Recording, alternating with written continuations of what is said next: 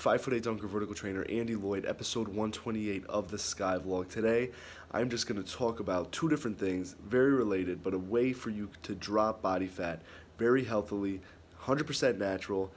It'll probably even end up saving you money. You won't have to spend $1 on anything.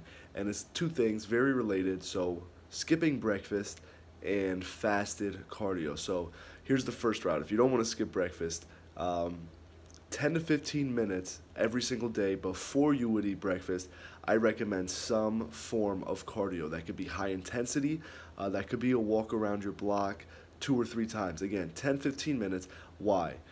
The calories that you end up burning during that morning cardio, that fasted cardio. So fast, not in speed, fast as in you're fasting, you're withholding yourself from consuming calories or consuming food just in general, to keep it simple.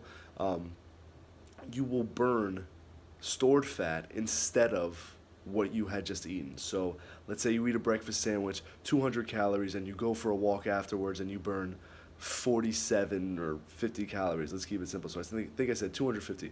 So you will technically have still had 150 calories worth of food, and you only burned what you had just eaten. So you burned a quarter of what you just ate.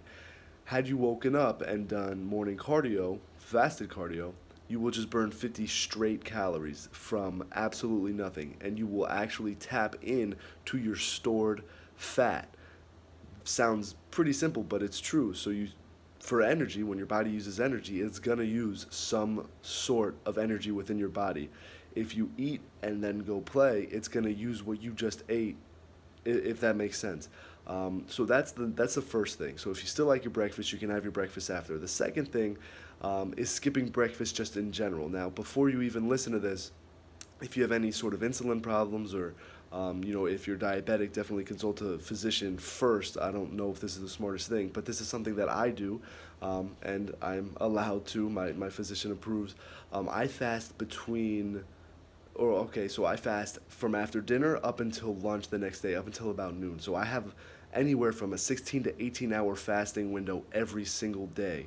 And I only eat within a 6-hour eating window, and I actually eat very well. I eat very healthily, and I feel so much better, so much more alert whenever I don't have breakfast. If I have a big breakfast, if I have breakfast in general anymore, it tends to just lag. It makes me feel lethargic. Now, obviously, there's exceptions. There's going out with family to the diner, things like that. So that's fine. I'm saying 5-6 days out of every single week, I will skip breakfast, and I will have that 16-18-hour eating window. And I feel good because when I work out, and normally I work out even before I end up eating my first meal throughout the day. So what happens is, when I'm working out, I'm burning all that stored fat. So that's why I feel so good just throughout the day. It makes me feel healthier, if that makes sense. I don't know if you guys, it's weird. So I know when I eat healthy food, or when I drink, every morning I have this supplement. It's called Beat Elite, and when I have it, it feels so clean. So when I do this to my body, for my body, it makes me feel very, very clean, for lack of a better phrase.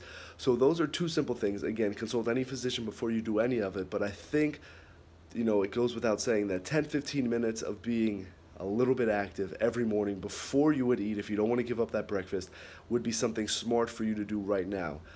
So that's that vlog for today, guys. I appreciate the likes, comments, subscriptions. Apparel link down in the bio, skighathletics.com, SKIGH. At-home workouts, there's an app down in my bio. It's called Hustle. And again, free and advanced workouts also on my website, SKIGH, skighathletics.com. I appreciate the likes, comments, subscriptions. Second time I said that, but I will talk to you guys soon. Oh, yeah.